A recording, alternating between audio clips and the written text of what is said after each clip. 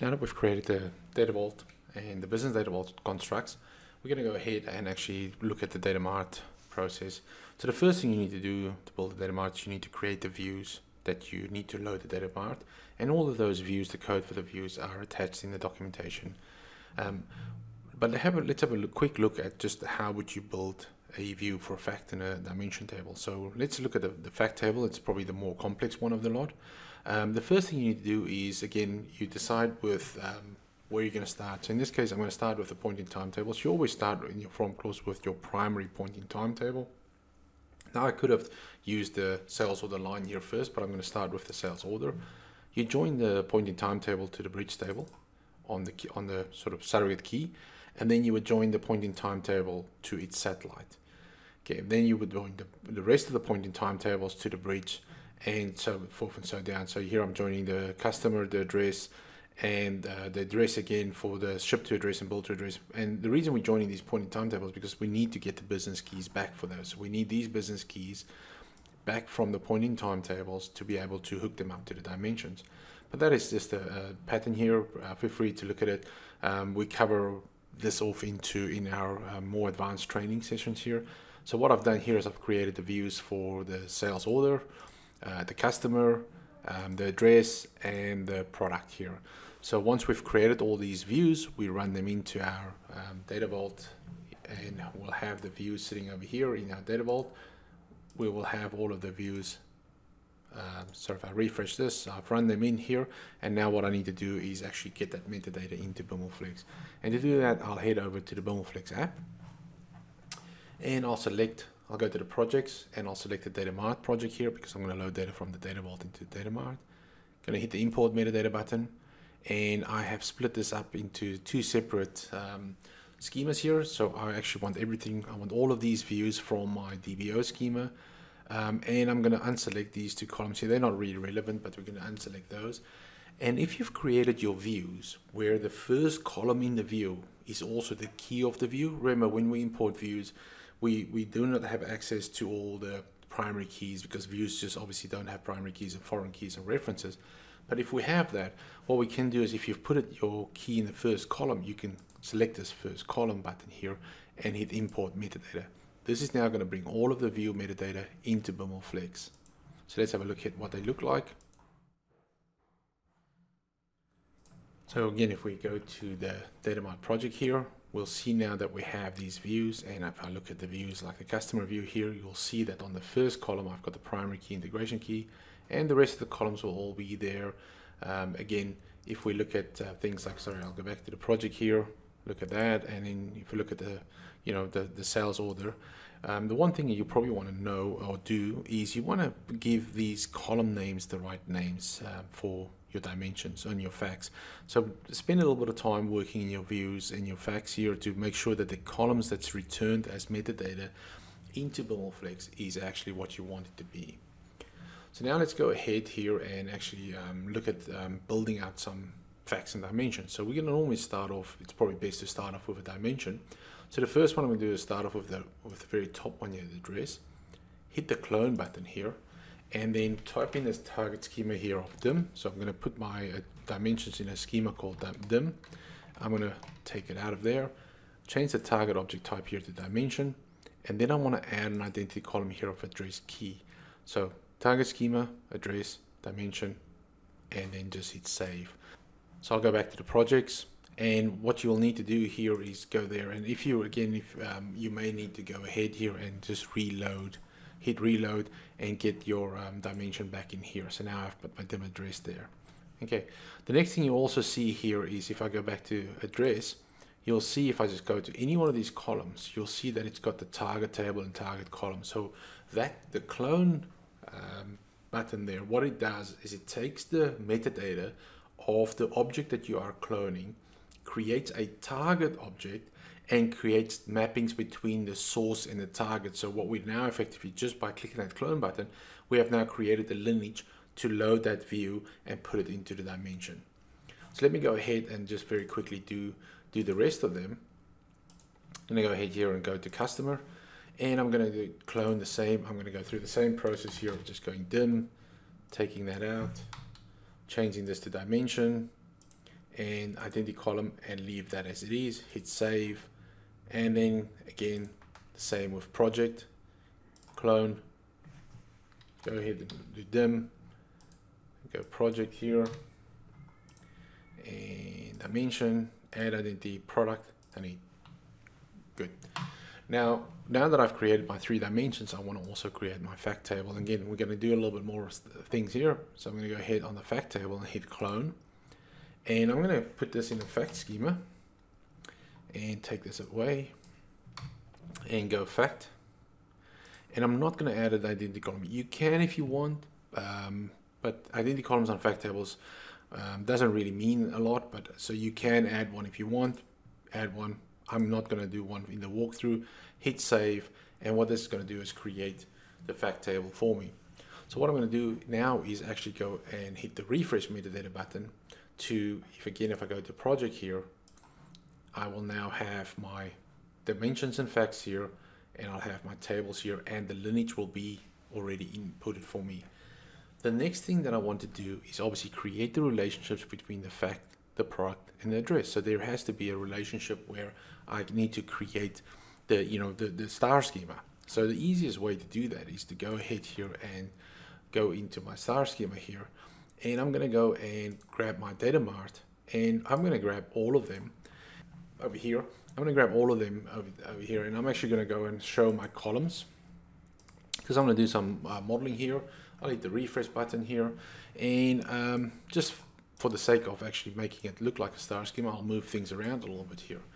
So now what we need to do is we need to connect the fact up to the customer address twice actually, and the product here. Now as you can see here in the fact sales order, I have the customer BK. So this customer business key, or the key from the customer, needs to be connected to the dimension here. And then so what we're going to do is I'm going to go and add a reference here.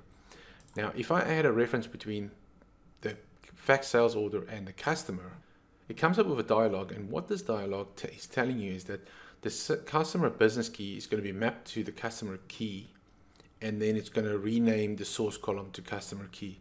So effectively what it needs to do is it needs to change the data type of this to the customer key, because we want the surrogate key in the fact, but behind the scenes BimlFlex have retained the metadata and the knowledge to know that actually I'm getting a business key that needs to look up a surrogate key and return the surrogate key to the fact.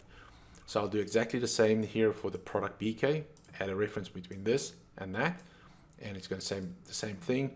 Then the build to address, reference between this and address, say okay. And as you see here, as I've added this reference here, it calls this one address key here. I actually want to go and edit this column and rename this to my build to address key,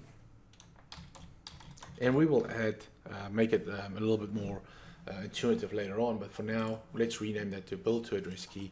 And then I'll do this, add another reference here where I'll drop that in there, say okay, it's going to rename this to address key, and again I'll just edit this column here and call this ship to address key. Okay, fantastic. So that is all we needed to do to build a very basic data vault, a data mart from our data vault. However, we want to maybe go and do a couple more things here. So I'm going to go ahead over, let's just say these are all now built based on type 1 dimensions, but let's just have a look at our customer dimension and make some of these attributes type 2. So let's head back over here, and I can do it from here, straight from here. So I can go in here, and actually what I'll do here is, let's just say my first name, middle name, last name, and suffix, and let's just say name style. Those are all type 1, you know. I don't want to track history on it. But let's just say my company name, salesperson, email address, and phone. Those could change. So what I will do here is go to the bulk edit option here and say I want to change all of those type 1s to type 2. So now what I have is I have a table here. Let me head over here and just show you the result of that. If I look at my customer dim, I have a table now here that will have, oh, I need to refresh my metadata. Okay, so what I'll now have is I'll have a table here that will have type 1 attributes and type 2 attributes, and this is some referred to as a type 6 attribute. I could have made all of these type 2 attributes, which will be a pure type 2 dimension, And if all of these attributes are type 1, it'll be a type 1 dimension. And that is how you would bring in views from a staging layer or from a data vault and bring that into BimlFlex and create your data mart layer. So now that we've created our data mart layer, or the metadata file data mart layer, let's head back over again to Biml Studio here and go and refresh our metadata. So again, I'm going to do a couple of steps here. It's going to be manual, but as I said, with continuous integration and deployment, everything that I'm going to do here and right now through manual steps is going to can be automated. So with the data mart, we will have the dimensions and facts sitting over here. We'll also have the same staging tables here. Leave this as default, but there is options in BimlFlex to put this into their own separate database or change the naming convention and naming pattern here. But for now, let's leave it as it is. And what we'll also see down the bottom here is we'll have the point in time table, bridge table batches that we've created. And now we will have a data mart batch, and we will also have the exercise packages for the data mart loads. Again, you can go and add extension points in these, but for the walkthrough, that's all it is. So all I'm going to do right now is I'm just going to go and, again, just for the walkthrough, I'm just going to go ahead and actually go and grab the table create script again, just to get the tables.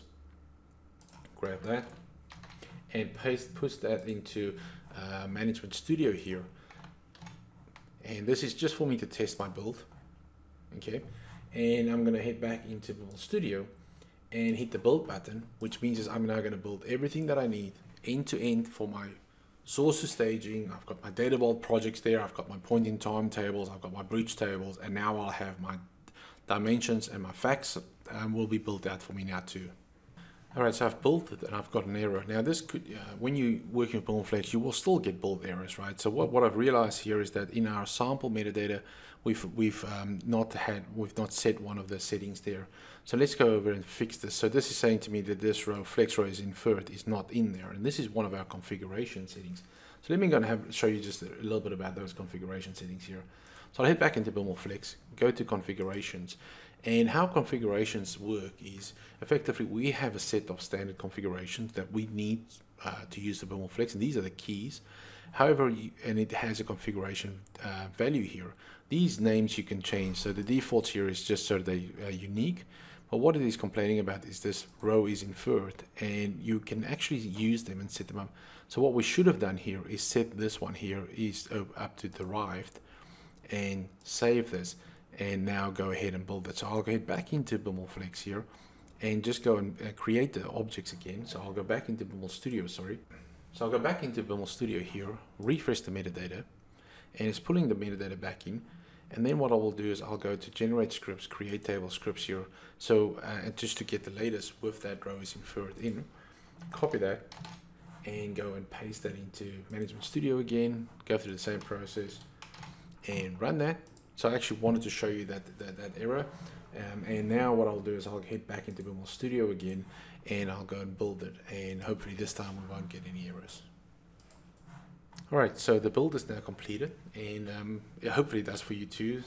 And then what we'll now do is we'll head back over to Visual Studio, and I'll just go ignore all here, and I'll go no to all there. And what we'll now do is I'll open up and just make sure that we have the data mart project. Again, I'll choose the data mart project here, open that up, say no there, and this will load the data mart project. Okay, so now that we have this data mart project here, it's got a batch and all the packages. I'm just going to briefly show you, feel free to look through around there, but I'll show you just briefly a couple of things. I'll open up the customer one here, and because remember we've defined this to be a type 6 or type 1 and type 2. If I go into this package here, you'll see down the bottom here, it actually has quite a lot of complex, stuff here to handle type 1 changes, type 2 changes, inserts, and also obviously unaffected rows, and do all the row counting. If I look at just the address dimension, which is just a type 1 dimension, you'll see that it's a lot simpler pattern here and only has the type 1 dimension here, and will allow you the ability to inject any customizations logic that you need. So that really just gets us to the end of the walkthrough. You've now been able to build all the way from source to staging with persistent staging. You've got your data vault layer, you've got your business data vault layer there, and you have your data mart layer.